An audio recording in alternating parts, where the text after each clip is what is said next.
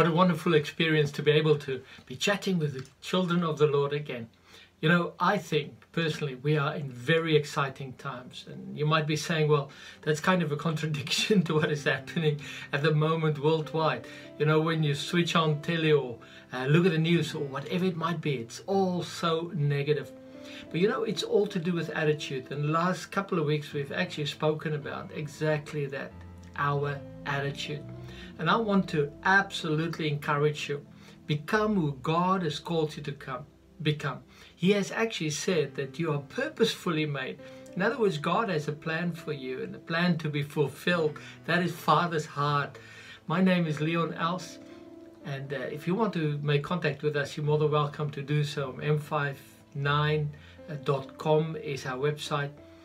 m5nine.com.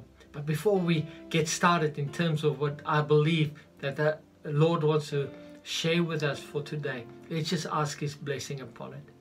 Father, we just come to you in excitement to be able to receive that which your Holy Spirit is going to open up to us.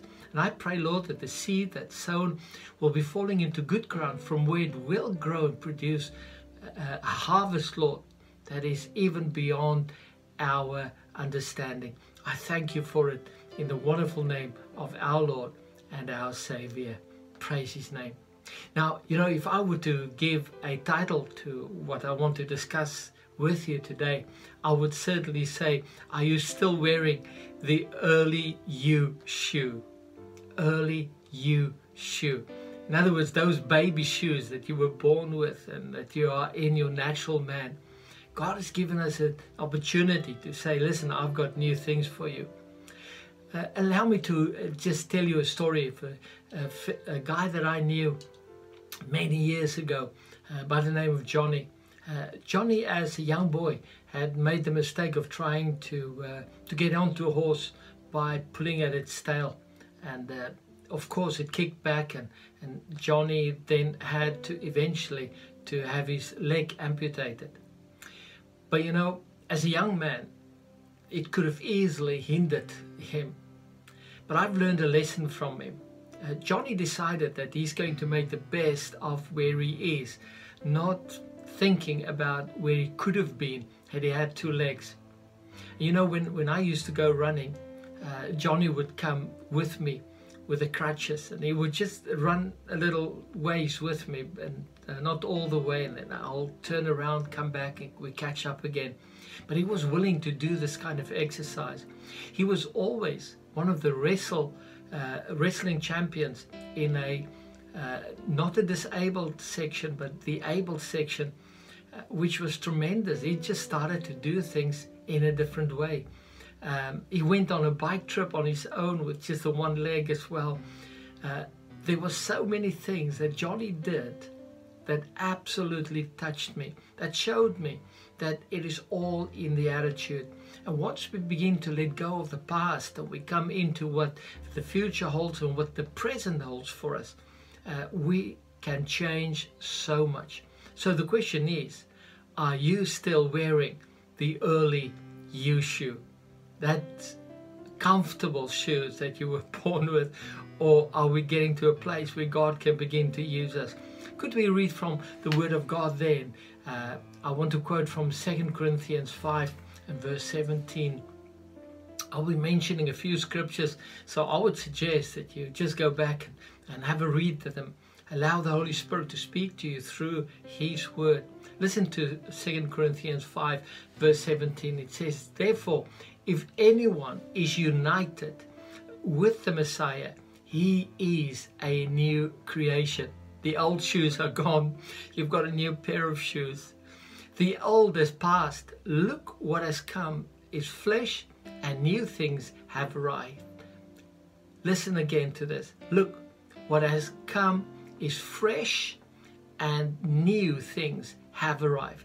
Now this is the promise in the Word of God. The moment we make a decision to serve the Lord, to have Him to be our Lord and our Savior, there's a change that takes place from within and even outward. It manifests to the out Listen again to what the scripture says. Therefore, if anyone is united with the Messiah, in other words, become part of the body, he is a new creation. So why do we still seem to be hanging on to the old things, trying to make sense of what has happened? What we are now. And the results of your life in the future will be determined by your decisions now. What do I do with now? And then the scripture goes on by saying this: the old have passed. Believe God for that. Look, what has come is fresh, and new things have arrived. So here's the question: have you allowed those new things to come? For that box with the new shoes, a new creation, a new decision to walk differently than you used to walk. The one thing I know about getting shoes that are too small, it is absolutely uncomfortable. And I was always wondering why Christians seems to be so uncomfortable. Well, this kind of makes sense now. We're trying to walk in the old shoes while God has given us something new. We are a new creation, and God has so many plans for us to come to fulfillment. You see, what we need to do is to resist the temptation of wearing the early you shoe. You know, the enemy would want us to hold on to the past, to hold on to that security of, I used to be there. While God is the one that wants us to come out and begin to trust in Him, have faith in Him, to be challenged into a new dimension of doing things. You see, the comfortable is not the best. It definitely isn't. It's when we get uncomfortable that we are stretched and that we begin to develop. You see, with all things, when you learn to ride a bike, it would have been very uncomfortable for that moment. But once you commit yourself to it, it gets more comfortable, and eventually it becomes second nature. And this is what God wants us to experience. When we come to Him, when we make a decision to have Him as our Savior, things around us begin to change. I am excited to see what God can do through men and women that are willing to say, Lord, I'm letting go. I want to come into a new phase of experiencing You, that the world will see that You are certainly alive. We want to manifest Him. We want to manifest the power of the Holy Spirit working in and through us. If that is your heart's desire, it is God's desire. What now will happen is, whatever comes your way, God will just assist you and take you further. Listen, the first thing we need to know is we need to operate on a different level altogether. It is not good enough to operate in the old way of doing things. You see, the problem with old shoes is at some point you'll have to just get rid of it, and then you're bare feet, unless you've made a choice to serve the Lord. You would not have those new shoes to continue to do things the way that God wants you to do it. You see, the old shoe is fear, leading into pride and all of those things. All the enemy wants you to do is a fear for the unknown. And actually, that's part and parcel of the flesh nature.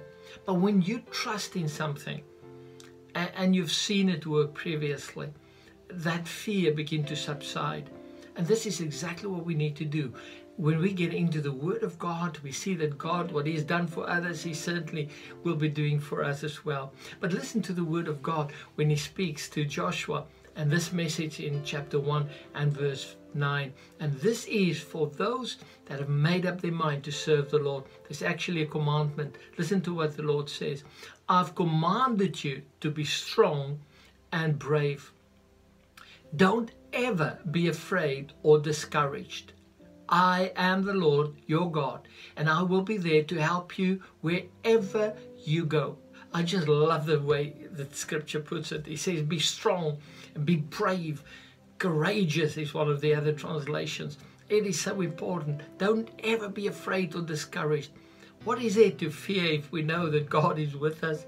And that is what we can hold on to. You look at your circumstances and your situation, and you can't seem to see the light at the end of the tunnel. That's not a problem. God is the one that will bring us through the darkness even now into life. The message would have a different slant to it. And let me read from the message. Haven't I commanded you strength, courage? Don't be timid. In other words, be fearful. Don't get discouraged. God, your God, is with you every step you take. And I want to thank the Lord for that. That pure knowledge of knowing that doesn't matter where I go, God is with us. When is He with you? When you invite Him into your life. When you begin to declare, I will not be disobedient anymore. When God in His word says to Joshua, and this is a command, He says, I command you to be strong and to be brave. Don't let the situations around you dictate your attitude and bring you to a place where you try to get back in your baby shoes, the flesh shoes. We need to walk in the shoes that God has given us. Those that are made for adults that are willing to be doing what God has called them to do. I want to encourage you. Let's get to that place of operating at a different level. Now, you know, the first thing that we need to do in order to get to that place, I'm just going to touch on 3 aspects that I believe could encourage us for today, is of course to arm yourself with knowledge. There's nothing more important to get yourself into knowing what the Word of God says. You know, when I do the study on the spiritual armor, one of the main things there, the main elements of it, is certainly the sword of the Spirit. Now, it's a two-edged sword. It is when the Logos word, the written word of God, combines with the Rhema word, the spoken word of God, the 2 edges. And when I begin to speak the word of God, it is like a sword that I'm swinging. And listen, when that happens, the enemy, the demons, and the enemy needs to stand back because of the power of the word of God. The enemy also tried it by quoting scriptures to the Lord. But of course, this is the weaponry of the Spirit. And when the Holy Spirit empowers us through the Word, it becomes alive in us. It is within the context. It's the true Word of God. The enemy has to stand back from us. So the first way of going about these things is to build a knowledge. And what do I do with this knowledge? We need to nurture this new life that God has given us. You see, the old shoes makes to surrender to pressure. When the old things, when fear comes along, it makes us to surrender to that pressure. And all of a sudden we get anxious about the things that happen around us. But we need to keep on believing in God to make a way. That's what God has called us to acknowledge, that He's the one that makes the way, not us.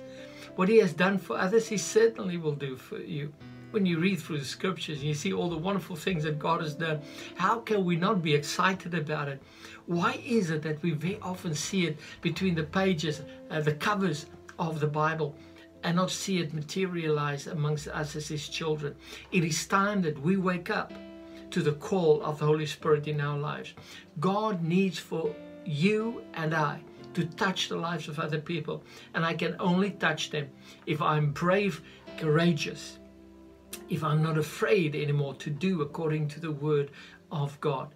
John 5 verse 24 says this, I tell you for certain that everyone who hears my message, and this is important, hears the message and has faith in the one who sent, has eternal life, will never be condemned. They have already gone from death to life. And listen, this promise of God when we come to Him is not just the life that we will eventually have in terms of the when all of this wind down. God's intention is that we will have that kind of encouragement, that life that is everlasting from the moment that we receive Him as our personal Savior. So why worry? Be happy, the song says. This is where we should be. We should be excited about it. And Paul and Silas certainly proved that to us. We need to get excited.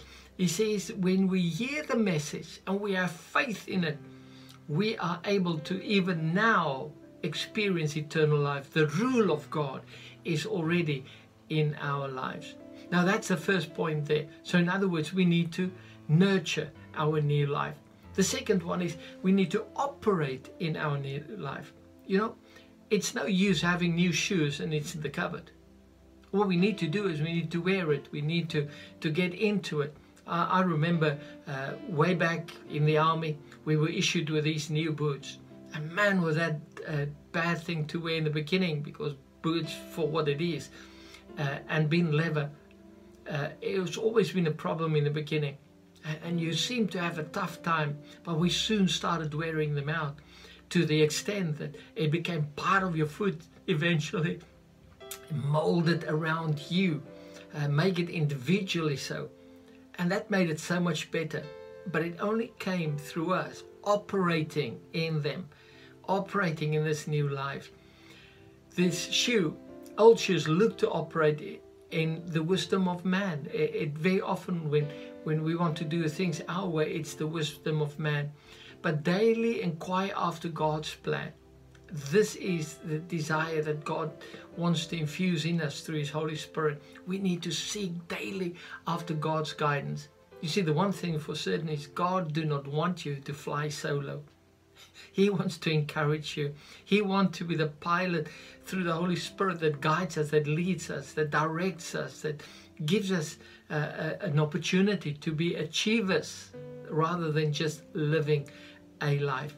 John 12 and verse 24 says this: "Yes, indeed, I tell you that unless a grain of wheat that falls to the ground dies, it stays just a grain. But if it dies, it produces a big harvest." And I think this is the message for us even today. God's intention is that we would let go of self, that we will get to that place of realizing that we have been called for much more than just living life for myself. God has called us to produce a harvest. Wouldn't you want to be in a place where you can, with authority, that authority, declare in the name of Yeshua, in the name of Jesus, that people will be healed, that people will experience breakthrough in their life? Of course we want that to happen to our family and our friends. And you know, it is all about how our attitude is. Are we willing to begin to produce the fruit of a living God manifested in and through us so that others might see? This scripture very well says, I tell you, unless a grain of wheat falls and it dies. In other words, it's not about me anymore, it's about Him. And the moment I die for self, for that which is comfortable, let go of my early shoes, and I get to be in the shoes that God wants me to walk in, things begin to change around us. It is that moment that we die for ourselves, in the sense that it is not my comfort anymore. There's a lot of things that we then begin to do, whether we like it or not, for the sake of others. And that's exactly what needs happening. And the moment you begin to do that, God begins to bless us, because we are coming into obedience to His voice. Man, we've got something to be excited about. We have a God that only has the best in mind for us. And the last point, how to function in this new life, as we've said now, is very important. But God wants us to be in a place where He brings us to be able to say, Lord, I know that when the seed falls in the ground, it will die, and God will bring us into that victory. Now, if you function in the life of this new life experience, things started changing. The old shoe measurements that we used to use, everything is in our ability. And this is a problem very often. People want to do things in our own ability. We want to achieve things in the way that I've been comfortable with, and my plans need to materialize. But I want to encourage you with this. Let's develop an attitude that says, with God, I can do all things, and nothing is impossible. When we look at the Word of God in John 14, verse 12, and He makes a statement, yes, indeed, I tell you that whoever trusts in me will also do the works I do indeed. That's Jesus speaking. He says, if you trust in Him, and this word trust can also be related or translated to mean have faith in Him, He will do greater ones, because I'm going to the Father. And I've always thought early on in my Christian life, what does it mean to do greater things? I mean, Jesus have done all these things. Dead has risen, and lepers were healed, the blind saw, and the deaf heard, and those that have been held captive by demons received, they've been set free. What is there greater to do than that? But you know, when you read the word in context, Jesus says that when he goes, he's interceding for us. And we now, as part of his body, will be multiplied, and all these miracles will be multiplied by each one of us, because we have an intercessor with God the Father. So I want to encourage you. We shouldn't be seeing less miracles. We should be seeing more miracles. I want to encourage you to know that God has no blue-eyed boys and girls in that sense. You have received everything and all you need to fulfill God's calling upon your life. Why would you look at others and say, well, Lord, they're more equipped than I am? God is not looking at your how well you're equipped. He wants you to be just available. I tell you, whether I have a blue or green or thick or thin hose pipe, it doesn't matter. As long as that pipe is clear and the water can flow through it. That's the important thing if I want to water my garden. And this is the way God works with us. There's a time when you just come to the Lord, you've got a fairly narrow hole that the water can flow through. But I tell you, the more you get the knowledge of the Lord, the bigger the dimension gets, and the more the Holy Spirit can begin to flow through you. Never underestimate how God has called you to be part of the body of Christ, to achieve, be an achiever. Now hold on to this. The scripture that we looked at in Joshua 1:9. Haven't I commanded you? Strength, courage. Don't be timid. Don't get discouraged. God, your God, is with you every step that you take. Are you encouraged? Well, listen, it's not a choice. God says, I command you to be having strength, having courage. Don't be afraid. Don't be timid. Don't be discouraged by all the things that happen around us that seems to be so negative. For God is with you every step.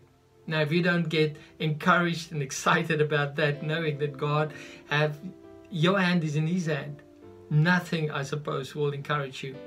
I want to close with this, maybe just this phrase: I can be more than what I am. I want to be more than what I am. And if that is your heart's desire, God will just bless you as you move into his purpose for your life. Let's pray.